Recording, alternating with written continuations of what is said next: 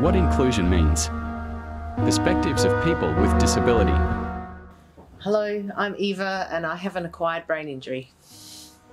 What is an acquired brain injury? ABI. ABI is an abbreviation for the term acquired brain injury. This refers to any damage that's been sustained to a person's brain after their birth. Another term that is commonly used, especially if there's a blow to the head, is traumatic brain injury or TBI. How is a person affected by ABI? There are so many ways a person is affected, as you have to understand the brain basically controls everything that can be seen and unseen. And every injury is different. So answering this question is really difficult, but there can be changes to the way a person functions, behaves, thinks, speaks, and moves. This makes a brain injury uncomfortable, not only for the person who sustained it, but also for the people that surround that person. Change is something frightening to many people, and this can isolate the injured person. Friends and family can remove themselves from the person's life, which is extremely distressing for them because they may not understand why. Due to damage sustained, a person might lose the capacity they had before and require long periods of rehabilitation.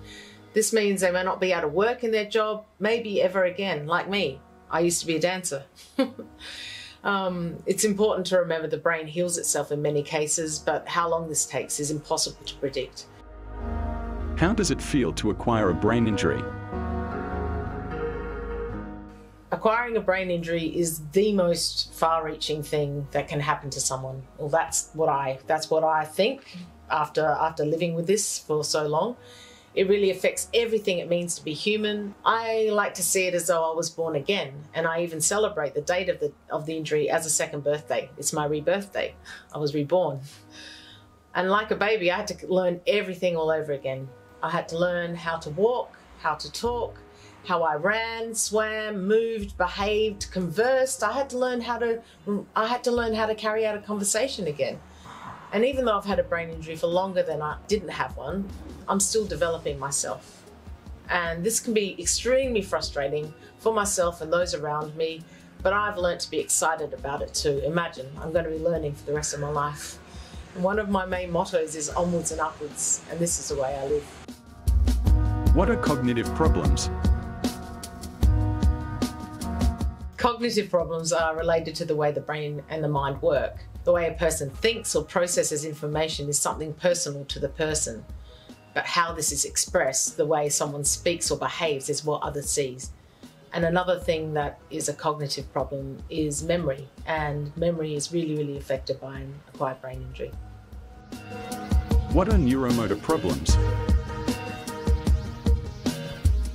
They're very familiar to me because this is the way someone moves, and the way I move has been affected majorly by this accident. So it affects the way someone moves, the way they stand, the way they deal with things like writing. I had to learn to write again, or using their coordination, which is something that is very dear to me because I used to be a dancer. This also refers to conditions like seizures that can start after an injury. If I know someone with an ABI, how can I help them? This is an easy question to answer. Ask the person. Only they know what they need. And again, everybody is different. Every injury is different. Accepting the situation is a difficult thing for everyone involved. And what the person needs might change from day to day or from situation to situation. It's actually your responsibility to know the injury has changed a person's very sense of self. So be kind, be soft. And if the injured person is not in a state to answer you, ask the people who surround the person, family or hospital staff, and a way forward can usually be found. I don't recognize the person I knew before the injury. Will they come back? This is a huge question that people around the injured person will undoubtedly ask. And from my own experience, I will say the person is still there, but they're still learning how to be again. Time undoubtedly will help the person reclaim parts of their personality, but some parts might disappear forever.